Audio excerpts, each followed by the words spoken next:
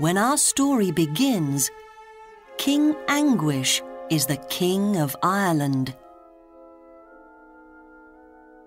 And King Mark is the King of Cornwall. Ireland is a bigger country than Cornwall. And so every year, King Mark must give money to King Anguish's brother, Morold, and his men. One year, King Mark is late with the money. Morold is angry when he comes to Cornwall for it.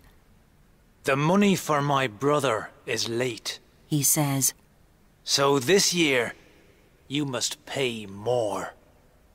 Tristán, King Mark's nephew, is angry with Morold. You must fight me, he says, before you can take the money. Morold fights Tristán. Morold's sword has poison on it. But Tristán kills him.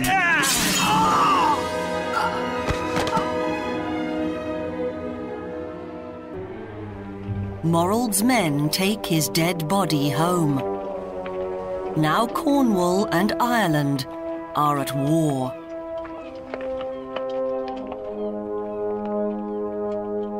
Tristán's wound does not get better. His servant, Curvenal, puts him in a boat and they go to look for help.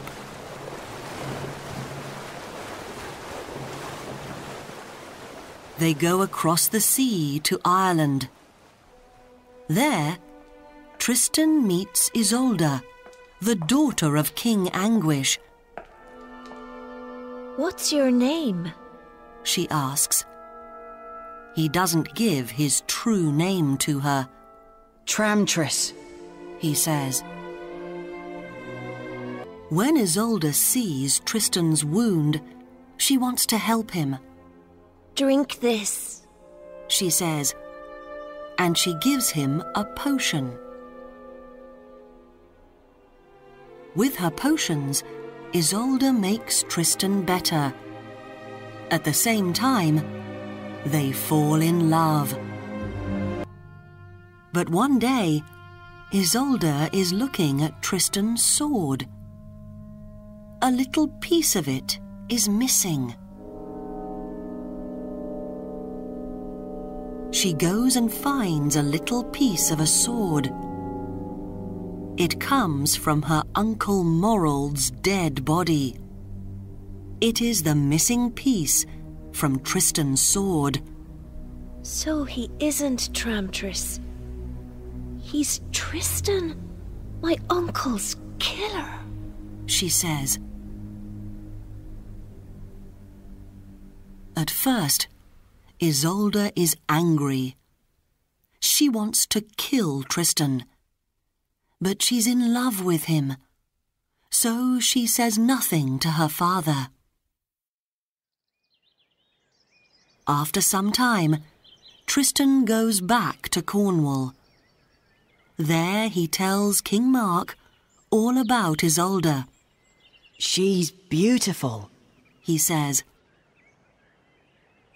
King Mark wants peace with Ireland. Tristán, he says, I must marry Isolda. Go back to Ireland and bring her to me.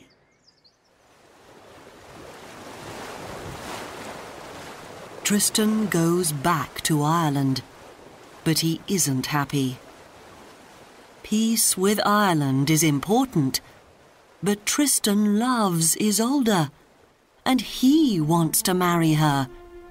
He doesn't want to get Isolda for his uncle. In Ireland, King Anguish listens to the message of peace from King Mark. And so, my uncle wants to marry Isolda, says Tristán in the end. King Anguish thinks carefully about King Mark's message. Then he says, You're right. Take Isolda to King Mark. When they marry, our two countries can be at peace. Isolda doesn't want to marry King Mark, but she is a good daughter, and so she says goodbye to her father.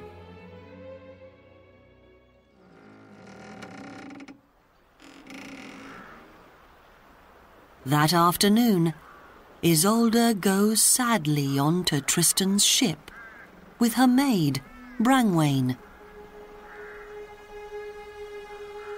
Isolda loves Tristan, and she wants to marry him.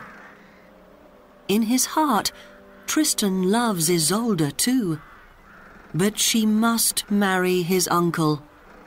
He knows that, and so he is cold and unfriendly to her. When the ship is out at sea, Isolda tells Brangwain, Bring my potions to me. The potions come from Isolda's mother. Brangwain brings them at once. Isolda takes 2 bottles from the box. This bottle with a heart is a love potion. She tells Brangwain. I must drink it when I marry King Mark. And this black bottle is poison.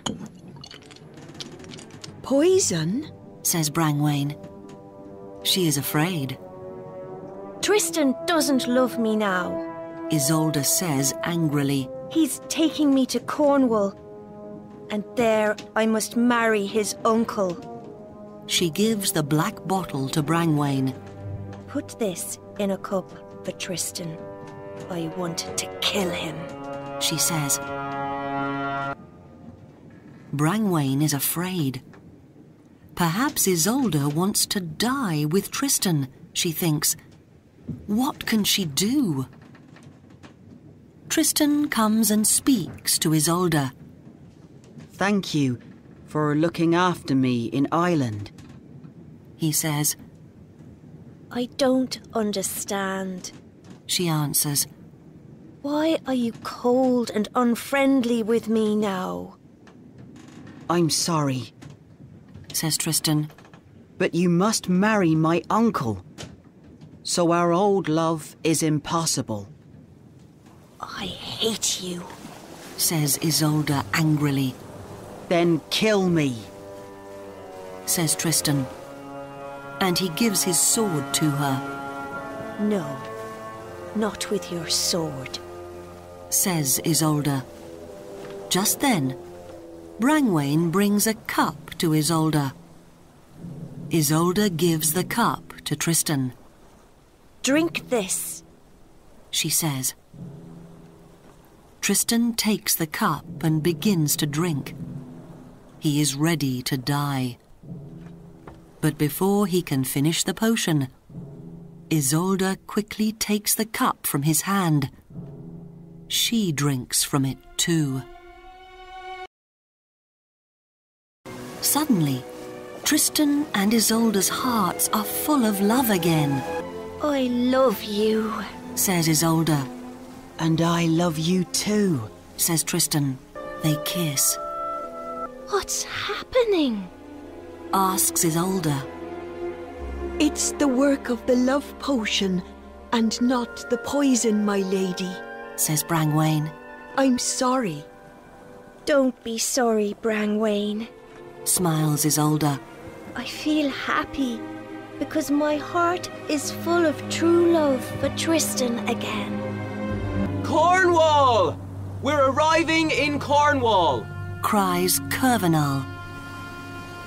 Tristan and Isolda can see King Mark's castle up on the hill. Oh no, Tristan. What can we do? Cries Isolda. Now I must marry your uncle.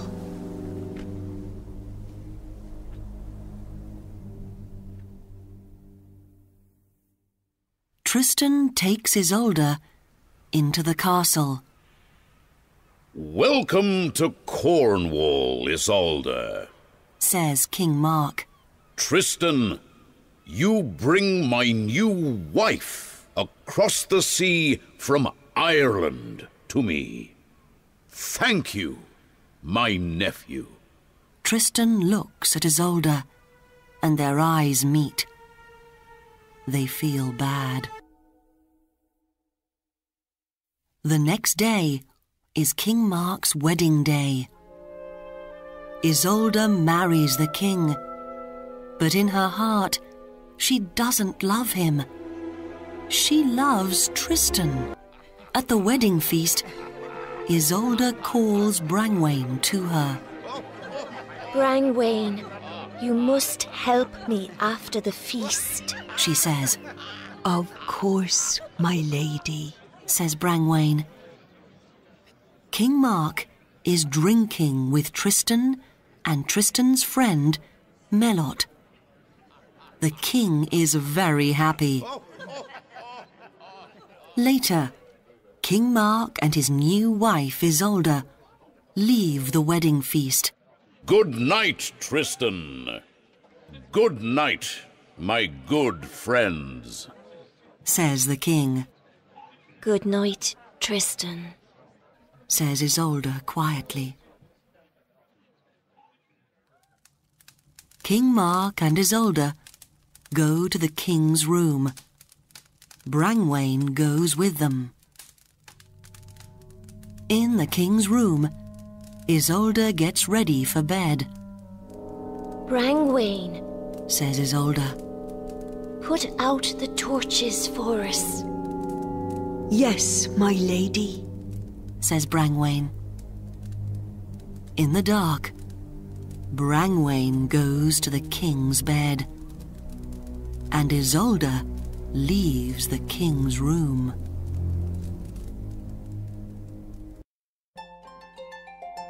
Tristan is a good singer, and he plays the harp well. All the ladies in King Mark's castle like him a lot. King Mark likes Tristan a lot too. They often hunt together.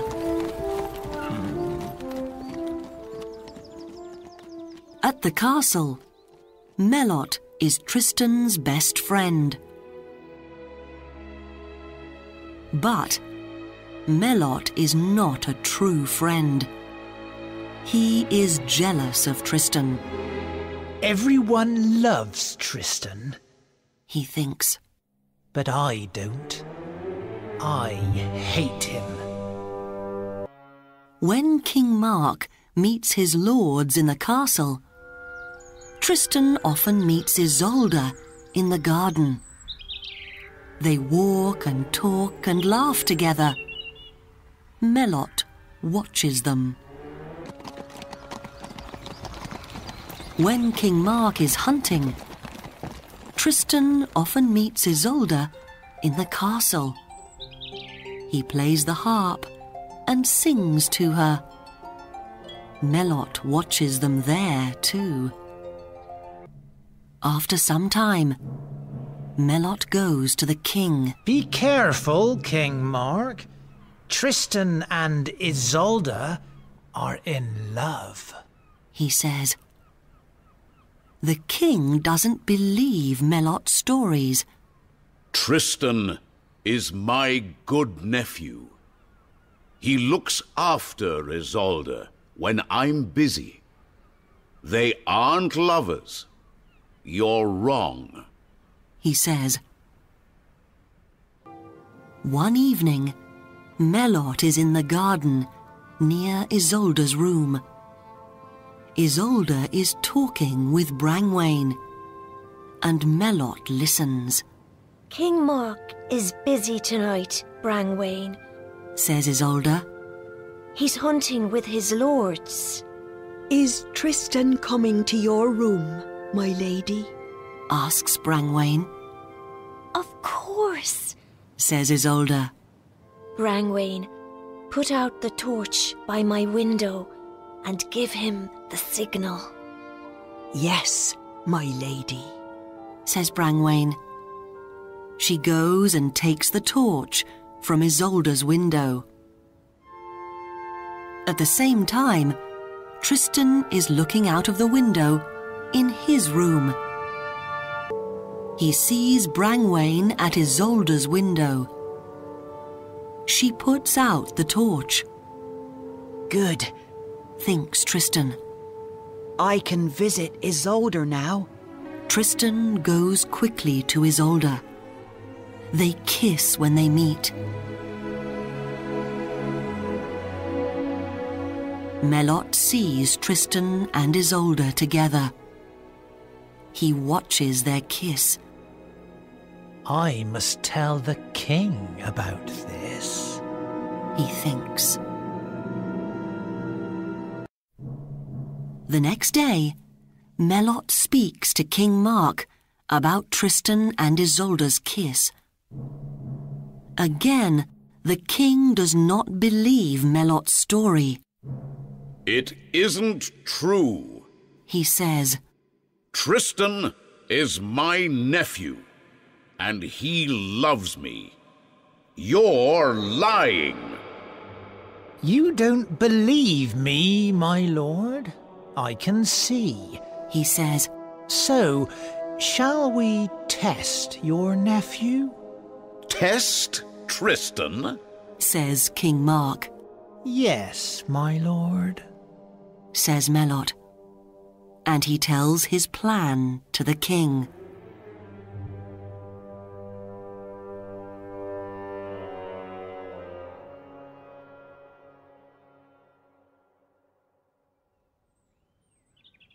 Some days after that, King Mark and Isolda are eating in the early evening. Isolda, I'm hunting with my lords tonight. Says the king. We want to hunt all night, and we're coming back to the castle early tomorrow morning. Good night. Good night, my lord. Says Isolda, and she kisses the king. The king rides out of the castle with 12 of his lords. Melot is riding next to him.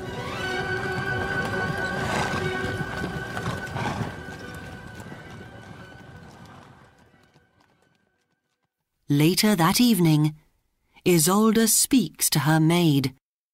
Brangwain, the king is busy tonight. Put out the torch. I want to see Tristan. Don't call Tristan tonight, my lady. Says Brangwain. I don't trust Melot. What are you saying? Cries Isolda. Melot is Tristan's good friend. Put out the torch, I say. No, my lady. Says Brangwain, and she runs from the room. So Isolda puts out the torch and waits for Tristan. When Tristan arrives, he and Isolda kiss. Suddenly, Tristan's servant, Cernal, arrives. The king! King Mark is coming! He cries.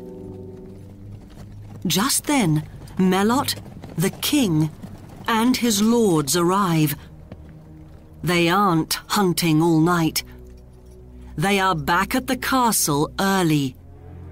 You see, my lord, I am right about Tristan, Says Melot with a dark smile.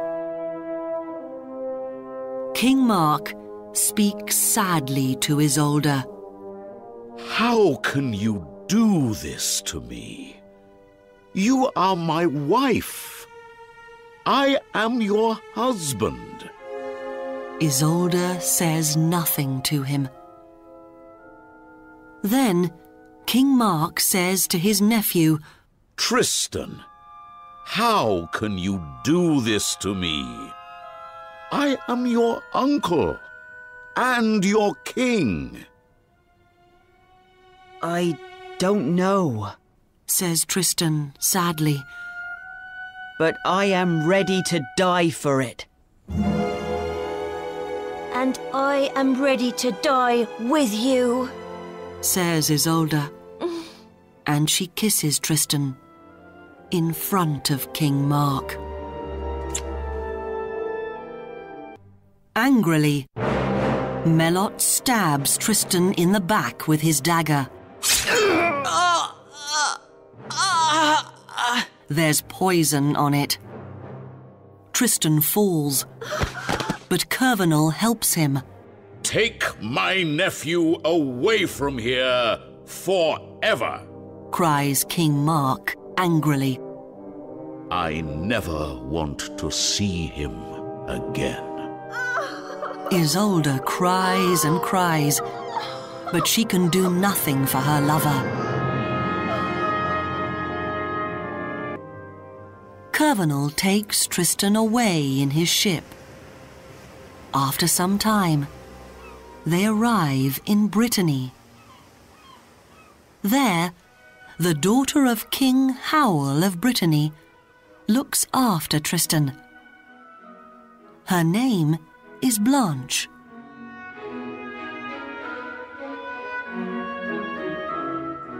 Soon, Blanche falls in love with Tristan. But Tristan cannot forget his love for Isolda. He thinks about her all the time. After many months, the wound from Melot's dagger does not get better. Tristan calls Curvenal and gives a letter to him. I can't live without Isolda. Take this letter to her, he says. I'm asking her to come here to me. And Curvenal, can you do something when you come back?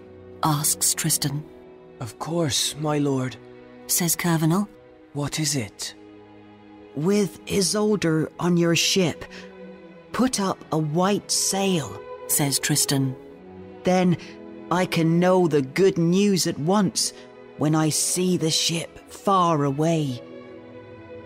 Without Isolda on your ship, put up a black sail. Yes, my lord, says Curvenal. At the door of the room, Blanche listens carefully to Tristan's words. When Curvenal arrives at King Mark's castle in Cornwall, he speaks with Isolda and gives Tristan's letter to her. Isolda reads the letter. Isolda, my love, only you can help me, it says. Please come and save me. With love, from your Tristan. Isolda goes at once and speaks with her husband, King Mark. Your nephew Tristan is dying, she tells him. The wound in his back is full of poison from Melot's dagger. Only I can save him. Can I go to him? The king loves his wife Isolda very much, but in his heart he also loves his nephew Tristan. Yes, Isolda, you can, King Mark says sadly. Go to him and help him. You must save him.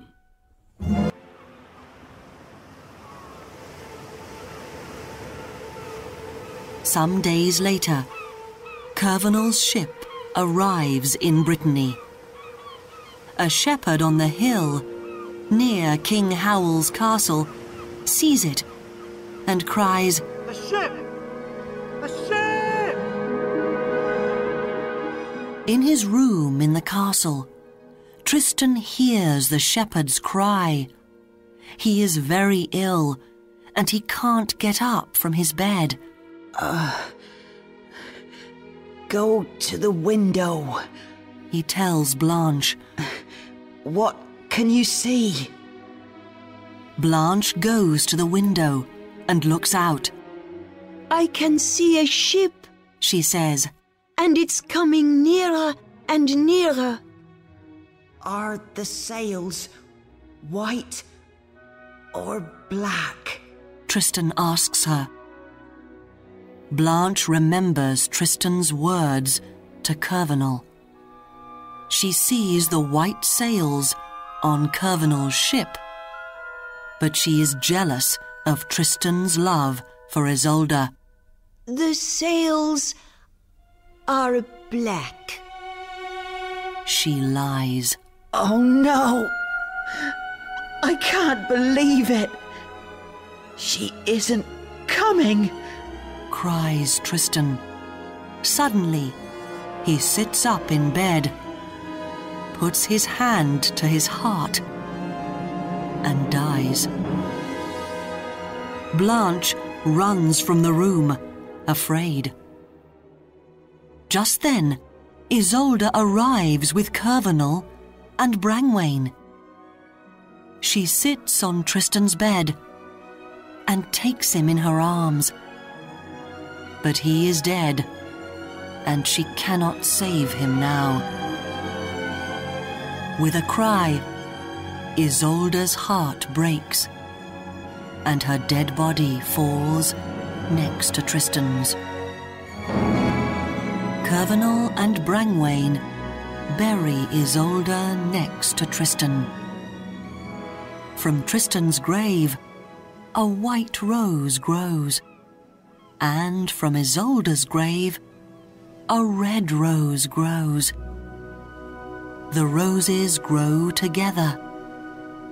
Tristan and Isolda are dead, but their love lives forever.